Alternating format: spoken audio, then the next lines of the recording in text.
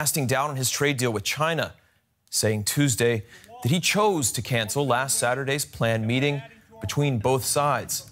Now, an advisor had said that the Phase 1 trade deal struck in January was on track, but Beijing is falling behind on its purchases of U.S. goods outlined in that plan, and tensions are growing elsewhere.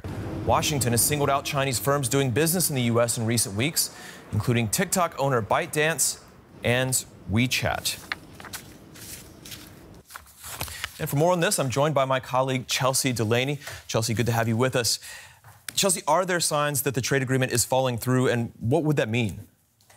Well, as with anything relating to the U.S. administration, there's a certain amount of rhetoric, and there's a lot of different voices coming from the White House. So other people within the administration have said the deal is on track. Trump has been a little more cagey on that. He did say yesterday that he doesn't want to talk to China right now, and that we'll have to see what happens with this trade deal. So he is sort of walking it back a little bit, and there is technically reason for that. China has really fallen behind on the commitments it made in January to buy an additional $200 billion worth of U.S. goods over the next 2 years. It's only bought about 5% of the energy products that it said it would buy. It's really behind on agricultural products as well.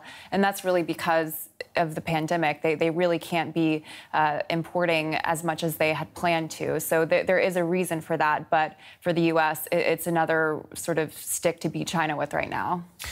Does either side in this case benefit from the trade agreement falling through?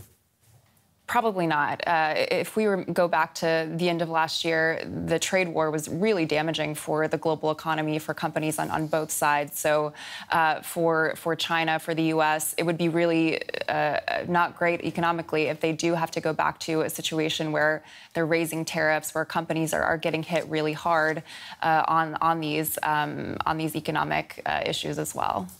All right, Chelsea Delaney with DW Business, thank you for your analysis.